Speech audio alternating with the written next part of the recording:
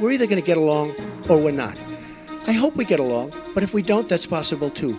I think there's a very good chance Trump will be impeached either late 2018 or 2019 if the Democrats take over the Congress.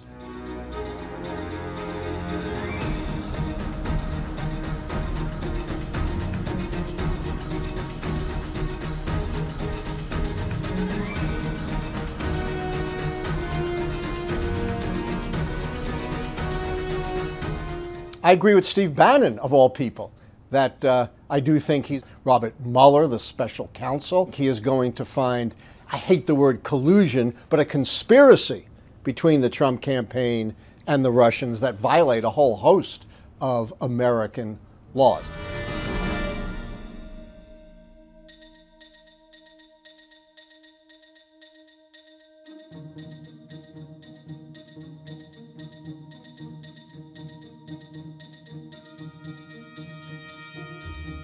I would say that generally it is very hard to impeach a president.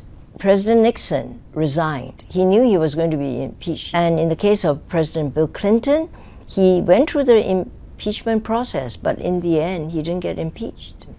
Now, if the Democrats take over the House in a midterm election, they might, if they have the majority of the seats, start a process. But will it get support, you see, from Senate?